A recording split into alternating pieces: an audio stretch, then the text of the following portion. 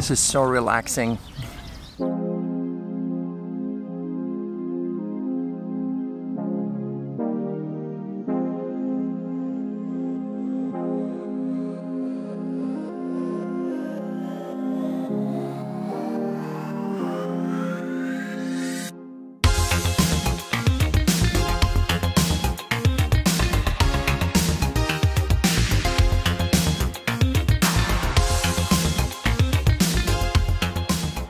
What's up guys, Dan Furlani here and welcome back to a new video. If you're new to the channel, there's just one thing you need to know. I make videos with and about the Canon 90D, the Canon EOS R, the Canon M50 and the Canon R6. This one, filming right now. Today, I just want to show you my settings, which are supposed to be the best settings to shoot in real time, the most cinematic way.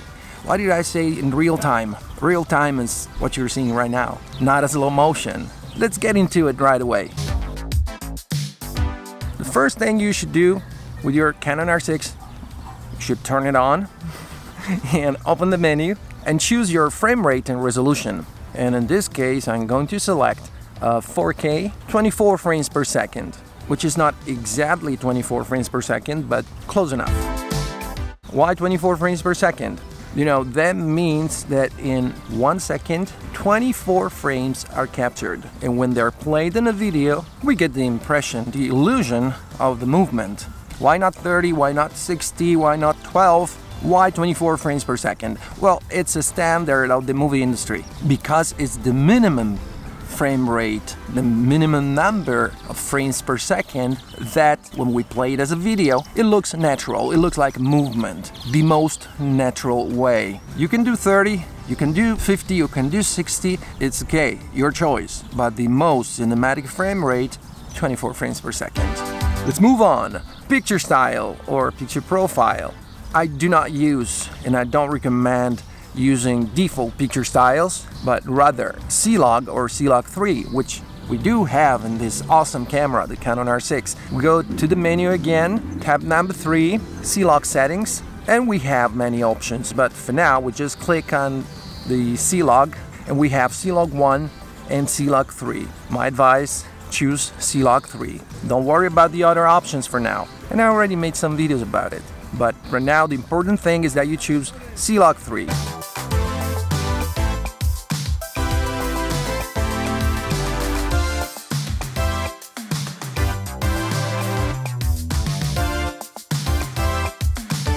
It gives us more flexibility, a higher dynamic range. Default picture styles just don't.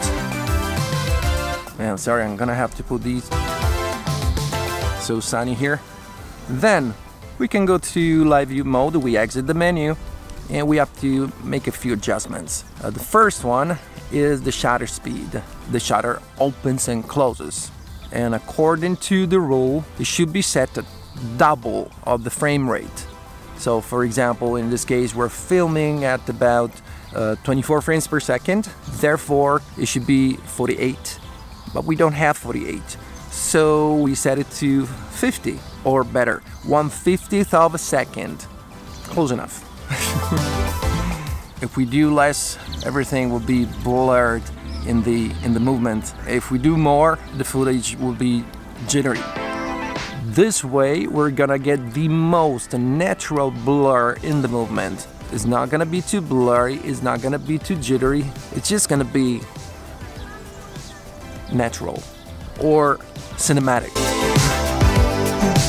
Then, there are other things, very important things that we can adjust, is the aperture of the lens. So here it depends on the lens we're using. Like for example, now the maximum aperture of this 16 to 35 millimeters is f2.8. I set it to f2.8. If you close it, like let's say f4, f8, f12, the footage gets darker. Like you close the aperture, so less light hitting the sensor. And the more you open it, the more light is gonna hit the sensor. So also let's say that if you want a blurry background, you should consider a few factors, and I made a video also about that. But for now, let's say you can achieve it through the aperture. The wider the aperture, the more you're gonna get the shallow depth of field. but it also depends on the distance between the subject and the camera and the background. So the more the space behind the subject, the farther the objects in the background, the more they're gonna be blurred. So it's not really necessary to use a lens with the maximum aperture of f1.2 or f1.4 to get a very nice shallow depth of field. In many cases, f2.8 is more than good enough. Sometimes even f4, it depends on the distance, again, of the subject to the camera and the background. And also, my advice, don't exaggerate, don't overdo it. I know what many of us think, and I know that maybe you're thinking the blurrier the background, the more cinematic it will look. It's not actually like that. I know, I've been there, so I know what I'm talking about, and it's not always like that, because even in big movies, so movies, cinematic, right? I think they're a maximum aperture, like usually f2.8. When you see a movie or a TV show and the background is always constantly like melted, like so much, well, usually I mean, it just means they're trying hard. So it's not necessary for you to shoot at an aperture of f1.4, f1.8, where there it's even difficult when you try to focus on a specific subject, or maybe you need something else or someone else in focus, which is a little bit farther or closer to the subject and the camera. So here it depends. But usually f2.8 works fine in most cases, unless you shoot it at night, and there you're gonna need as much light as possible. When you shoot during the day, generally you do have enough light, very often more than enough, and you're gonna need an ND filter, like sunglasses for your lens, so that you can keep the aperture open as much as possible. That depends on the strength, on the intensity of the ND filter, without blowing out your footage. Another important thing, ISO. What is it? It's artificial light, let's say. And it's like when you don't have enough light in the shot and you don't want to change the other settings, or like you can't change the aperture because maybe it's already open wide and you don't want to change the shutter speed to get more light because it should be double the frame rate, otherwise the movement will be different. I mean, the blur in the movement. So that's when you can increase the ISO. But first thing we should know about the Canon R6 when we shoot in C-Log 3 is that the ISO doesn't stay 100, but rather if we use C-Log 1, it should be ISO 400. But in this case, with C-Log 3, it's ISO 800. So you might be thinking, it's gonna look all grainy, digital noise. No.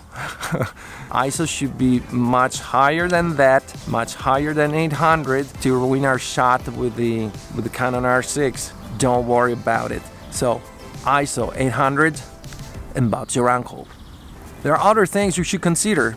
If we need digital stabilization, we can tap from the live view on the top right of the screen there, and we have all possible options. We can select digital stabilization on or enhanced, and we get some crop and some relevant crop when we set it to enhanced, but I wouldn't use that. It's supposed to stabilize like really well, but it actually doesn't.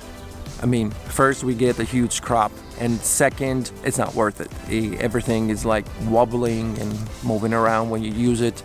Not always, but we have IBIS in the Canon R6, so sometimes we don't even need the digital stabilization, especially if we use the camera on a tripod like now. But if you want to shoot something handheld and you really want to make sure that it's gonna be stable, like not 100% but close, use a gimbal or activate the digital stabilization, the regular, not the enhanced.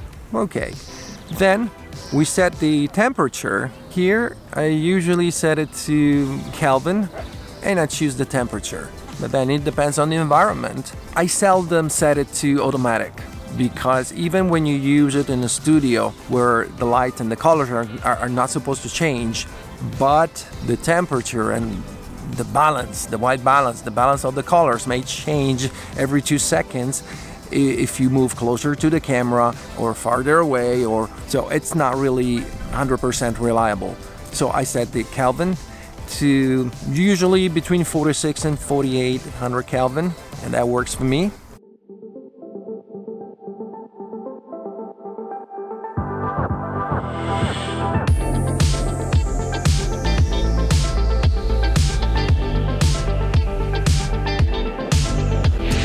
So I guess that's it. These are my settings for shooting in real time with the Canon R6 the most cinematic way. I gotta get going now. I gotta work. Alright, so I really hope you enjoyed this video. If you did, smash the like button right now and subscribe if you ain't already. And I'll see you guys in the next video.